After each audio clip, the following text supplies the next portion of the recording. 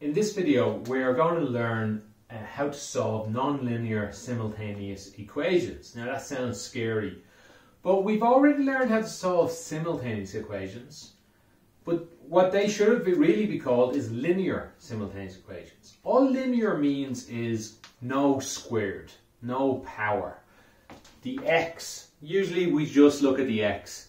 The x is to the power of 1. There is a linear x, that's what we call it. So when there's an x squared, we call it a quadratic x. This equation here, where it has x squared and y squared, we usually still call it a quadratic.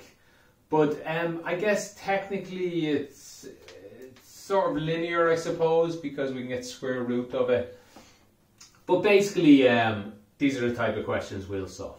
They will lead us to quadratic equations to help us solve it. Each of these two equations have two answers, and 4 answers if you count x and y. So yeah, that's what we're going to do. First, I'd like to show you some implications of these questions. Previously, we'd nearly always get an answer. In these cases, let me show you 3 things that can happen. Now this one's a circle. Yeah, I'll put that in one of the examples. But for the most part, I'm just looking at this would look like a line. And this would look like a quadratic. A quadratic might look something like this, and the line could look something like this. So we will actually get 2 answers for x. That number is x. That number there is x. We'll also get 2 answers for y. 2 answers for y. So at this point we'll have an x and a y value. Now I'll talk more about that in those terms when we do quadratic equation, when we do coordinate geometry. Now, we will do this question again in coordinate geometry, but it can be done without any pictures in algebra. But still, I think it's powerful to see the pictures, especially because I would just like to point out what can happen. Let me draw another, well here, let me draw a quadratic here. This quadratic has no solution. That doesn't mean a line cannot go straight through it though and have 2 answers. So bear that in mind. But I was just going to show you the line can also just barely touch it and only give 1 answer. Sometimes we say there's 2 answers, they're just both the same. But we'll say it just gives 1 answer as well. And then the other possibility, of course, is we could have a quadratic and we could have a line that goes here. So I couldn't go down here. This quadratic goes on forever and ever. This line actually never touches. Well, I guess I can give an example. I'll give a 3rd example. We won't actually do it, but I'll construct a 3rd example that looks like this and just show you that we will get no answer. And the reason we get no answer is because when we get to a quadratic, when we're trying to solve it, the quadratic will actually have a minus number in the square root. This is the quadratic equation. B squared minus 4ac will be less than 0 in a question like this. Not this quadratic. This quadratic has answers. But when I put them together, I would get a quadratic. I would have no answers. Just one last thing, I guess. It doesn't have to be quadratics and lines. This example here, in fact, is a circle. It's a circle around the center with a radius of square root of 17. Again, we'll learn much more about that in coordinate geometry. And the line would look, what would it look like? I don't need to get it exactly right, do I? But I want to. It would look something like that, or that's 3.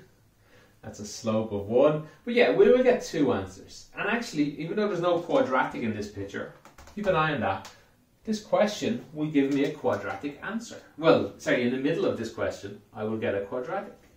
I don't think I need to rub this fully out. I can leave it on the board here. We'll rub it out when we run out of space on the left.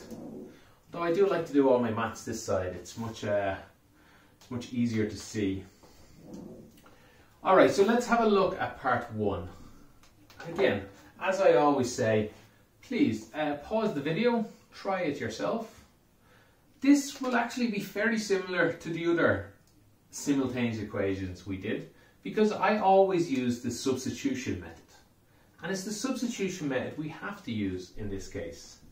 X minus y equals 5, y is equal x squared minus 5x plus 3. Okay, so the substitution method says get x equals or get y equals on one of the equations and simply put that into the other equation. Be a little careful. Sometimes there's some things are better than others to do. Sometimes it might be awkward. You wouldn't usually want to put a squared number into something that's going to get squared. You'll get something to the power of 4. You can solve that. In fact, I should have done one question where we solved to the power of 4. But yeah, you might want to avoid some things. But in this case, nothing will matter too much. We just want to get y equals. We already have y equals. So on line 2, line 1, let's just take 2 and put it into 1. Let's see what we get. We write 1 out again. We write x minus y. So instead of y, I would put in x squared minus 5x plus 3. All of that equals 5. I should have been a little more careful on my length there. Now I can clean this up. Let's write this again. X minus x squared minus 5 is plus 5x. Remember this minus, it's like a minus 1 out here, and it's multiplying everybody in the bracket. There could be a little 1 after the minus. Minus plus 3 is minus 3. All that equals 5. Again, let's clear all this up. We get minus x squared, all the x's together, we get plus 6x and minus 3. Let's take this 5 over now. Let's destroy this 5. We'll take 5 from both sides. We will get minus 8 equals 0. Minus 3, take away another 5 is minus 8. And that's it. Let's see if we can solve this. Well, first thing I like to do is I like to get a plus number here. We don't have to. Some of you might be good enough to do this in your head. We can always use the minus b formula. It doesn't really care whether there's a plus or minus there. But I like to multiply everybody by minus 1, just so we get a positive number there. And now I can see a little easier that this is something I can factorize. Two numbers that multiply to get 8. Well, and add or take away to get minus 6. Well, 2 and 4 looks likely, but there'd have to be minus 2 and minus 4 to get this. So x and x, minus 2, minus 4. X equals 2, x equals 4. If that's the factor, the root must be this. Okay, so we have, some people think we have the answer. Do not think we have the answer. We still need to get y. It would probably be easier to use the top one to get y equals, but you know what, we'll use this since it's already here. Y equals, let's see, 2 squared is 4 minus 10, let's say 4 minus 10 plus 3. That in fact equals, let's split these into 2, and that equals 7 minus 10 is minus 3. Let's see, y is equal to 16, again 4 squares, minus 5 fours are 20, plus 3. And y is equal, let's see, minus 4 plus 3 is minus 1.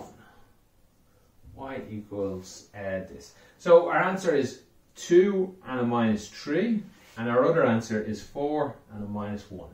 When x is 2, y is minus 3.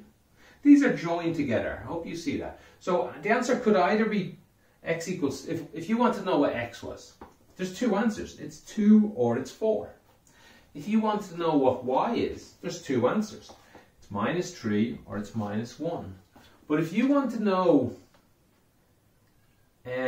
what y is when x is 2, if somebody tells you x is 2, y can no longer be minus 1. I just wanted to make that clear. I don't always remember to say that. Yeah, so that's how we solve this. Again, if we were doing coordinate geometry, we might draw a picture, and that picture would have the point 2 minus 3. Now you should have done some coordinate geometry already, but we'll do more. 4 and minus 1 would be the other points. Right, part 2. Let's do it here. This time, my last video, I made the writing a bit too small here. So I'll make sure to be a lot bigger on the right side of the screen. It means I'll use more space though. Equals 7. Okay, just like the last time, and again, pause it here please, if you want to try it. Just like the last time, here, I want to get y equals on one of them. So I will choose to get y equals on the first equation. It's a lot easier. It's a lot easier. So I will get y equals 3 minus x. That is by taking x from both sides of the first line. I'll stop using this 1 and 2. I'm not sure how useful it is. I think it might confuse people more than it helps. So now that I have this, I simply write this second line out again. X squared plus, but instead of y, I will use this new equation. 3 minus x is equal to y. So instead of writing y, I can write this. It's still squared though. And everything is still equal to 17. Alright, let's clear this up. We get x squared plus 3 3's are 9. 3 times x plus x times 3 is 6x. And they're both minus, right? 3 times minus x is minus 3x. Plus minus 3x is minus 6x. And then we get minus x squared, which becomes a plus x squared. All equals 17. All the x squares together gets 2x squared minus 6x. Let's take 17 from both sides. We get minus 8 equals 0. Okay, just like the last time, I can do something simple to this. I can do something simple to this that makes it a little easier. Sorry, here, when I multiplied everything by a minus. Here, I can solve this, but I can make it a little simpler by dividing everything by 2. X squared minus 3x minus 4 equals 0. Everything got divided by 2. Even the 0 got divided by 2. It's still 0, of course. So this is something I can now solve. So let me make that a little bigger. 2 numbers to multiply to get 4. 4 and 1. Add and take away to get 3. Add or take away to get 3. Yes, 4 and 1 seems to work. Let's see, can we make the signs work? Maybe not. Maybe we'll have to give up on it. A minus 4 and a plus 1 seems to work. That would make minus 4. And minus 4 plus 1 would make minus 3. So our answer is, stand here, answer is x is equal to minus 1, x is equal to 4. That's half our answer. That is all what x is equal. We still need what y is equal. I'll squeeze it in over the side here. We wanted to know what x and y was equal, whereas we found out 2 different answers for x. So let's say x equals minus 1. Well, y must equal. Let's go to the simplest equation we can. This one here, y equals 3 minus 1 is plus 1. So 3 plus 1 is 4. When x equals 4, what is y? 3 minus 4. Y is equal minus 1. Right, so that's those 2 questions. I promised you one more. Well, first I'd just like to say, as you see, we get these quadratics appearing, and we often get 2 answers. In this case, we would have got a quadratic, but it would have been a perfect square. And in the case I just wrote out, we would have got a quadratic that was unsolvable. When I say perfect square, I mean b squared minus 4ac would have equaled 0. Okay, let me construct one that doesn't work, I guess, just to show you what that would look like a little. I can make one up here now on the fly. Let's say this is 1 and 3. Quadratic. Now I know what that quadratic looks like. It's x minus 1, x minus 3. That's because the roots are 1 and 3. These must be the factors. This quadratic, if I multiply it out, I get x squared, I get minus 4x, I get plus 3.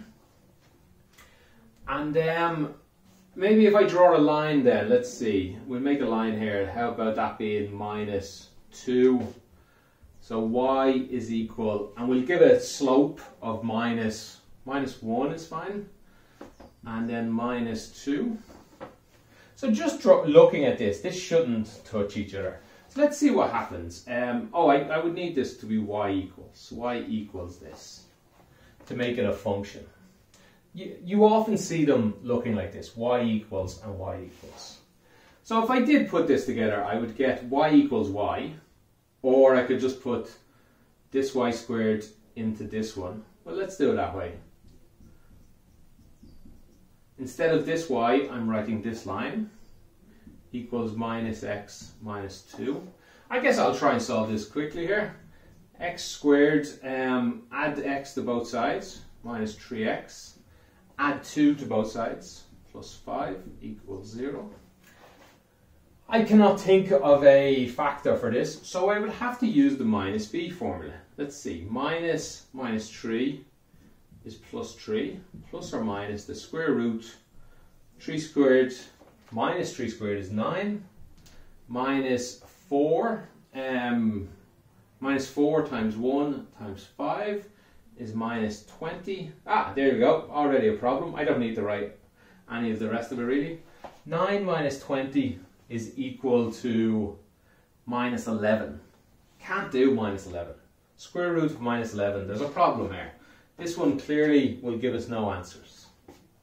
Even though this quadratic was real, it was solvable, it had 2 answers. The line is a normal looking line. We will get no answers. If I got a 0 in the middle here, in the quadratic, we'd only get 1 answer. Alright, I hope you'll be able to try some more questions yourself. Again, go to whatever school book you have, go and look online, try and solve 10, 20, 30 of these until you think these are easy now.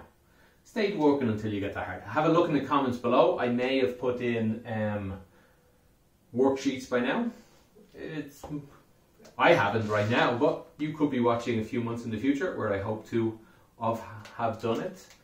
And thanks for watching, and I'll see you next time.